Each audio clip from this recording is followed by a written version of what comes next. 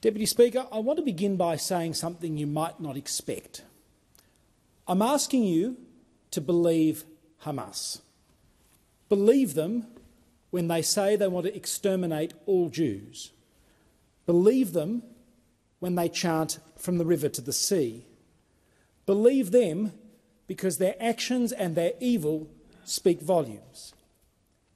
Their deliberate and calculated actions on the 7th of October saw babies captured, caged and killed.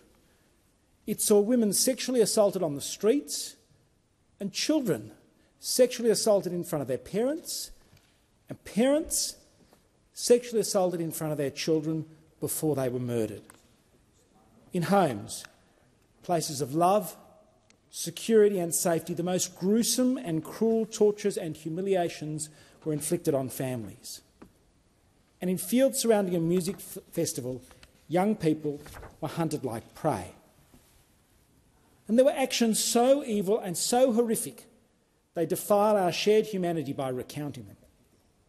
Believe Hamas because they filmed, broadcasted and boasted of their crimes. Believe Hamas because they continue to mistreat and kill hostages. Believe Hamas because they have a history of murdering their own people. Like the Nazis and ISIS, our humanity underestimates this evil at our peril. Deputy Speaker, no matter our race, creed or nationality, we are all people of memory and story. We grapple with our histories, of family and country, of understanding the good and the bad, pain and hope and the relationships that unite and divide. The whispers of history reside in us all. For Jewish people, these are the whispers of persecutions, pogroms and the Holocaust. So we know what it means when a Greens MP speaks of Jewish tentacles and argues publicly for the exclusion of Jewish people from charities, sporting groups, culture and politics. This is a sick conspiracy theory.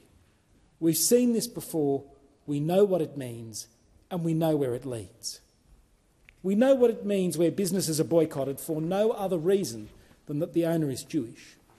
We know what it means when art galleries are shunned or vandalised because they're supported by Jewish Australians. Hamas didn't just seek to brutalise Israel.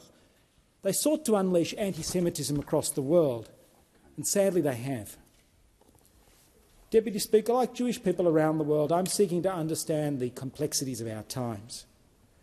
As a parent, I'm trying to explain why there are people that hate me and my family and wish us harm for no other reason than our faith tradition. And as an Australian, I wonder how our shared ethos is being corroded on our campuses and by extremist politicians of the far left. Deputy Speaker, this is a time for empathy.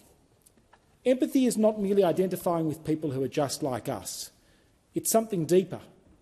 True empathy is seeing the humanity of someone when they are not like us, when we don't see ourselves in the face of another. It's a challenge for all of us, no matter our background. One of the groups I've learnt empathy from has been the local Persian community in our electorate. One of them brought a book to my office, as big as an old-fashioned telephone book. It was leather-bound, and in it were the names and the photos of tens of thousands killed by the sponsor of Hamas, the Iranian regime.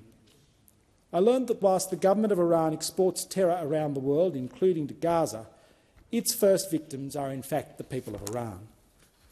And I do think of the people of Gaza, many of whom live in fear of Hamas. We know that Hamas exercises the most vile punishments on its own citizens, on women, on gay people, on people of other faiths, and anyone who might disagree with them. Deputy Speaker, the Leader of the Opposition is right. This is a time for moral clarity. And I think of our country and what lies ahead. Will Australians continue to see the humanity of the Jewish people? Or will we condemn Jewish people because of an ideology and conspiracy theories that say they embody privilege? Or, as the Greens imply, that we somehow have tentacles? To the members of the Greens I say, I don't have tentacles. Neither does my 5-year-old son or my 2-year-old daughter. Neither does my friend the member for McNamara or the member for Isaacs or the member for Macarthur, and neither do the patriotic Jewish Australians who contribute to the country they love by serving in the ADF, by serving in the police force, by supporting community organisations, by bolstering multiculturalism and by making this country stronger. We give back because that's what we're called to do and because that's what it means to be a good Australian. We don't have tentacles. We are human beings just like you. And so I say to the Greens, it is time to root out the anti-Semitism in your political party. This is a test of your moral courage and humanity. Time always exposes behaviours and motives, and your response to your fellow Australians will go down through history. Deputy Speaker, on the 5th of October, just prior to the Hamas attacks, the High Court Justice Jane Jago, who herself is not Jewish, gave what I think is an extraordinary and important speech. She gave the Zelman Cowen oration, and she focused the speech not on Cowen's extraordinary work as a jurist or as Governor-General, but on anti-Semitism. She reminded us that anti-Semitism is the canary in the coal mine of global hatred. More than a threat to the Jewish people, anti-Semitism is a broader symptom of an underlying loss of confidence in liberal democratic ideals and practices. The Hamas attacks were more than an attack on Israel.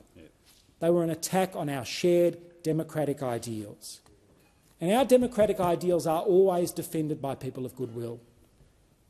I saw that defence after the October 7 attacks, when members of a local Anglican church in my electorate brought flowers to my office because they wanted to let me know that the local Christian community were standing with me and other Jewish Australians and were thinking of us at this difficult time.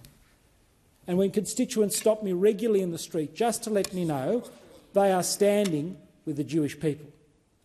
We saw it today with Nova Peris's brave statements and similar actions from Indigenous leaders like Marcia Langton, like Warren Mundine and Sean Gordon. And I've seen it in the genuine multi-partisan work on anti-Semitism I've been doing with my friend the member for Macnamara and the member for Wentworth. This land, like so few in human history and like so few around the world, has been good to the Jewish people. It is a wonderful and underappreciated aspect of our broader Australian story. And, Deputy Speaker, I believe it will continue to be so if we as Australians, regardless of our faith, regardless of our background, continue to stand and resist those who would seek to deny the humanity of the Jewish people. Hear, hear.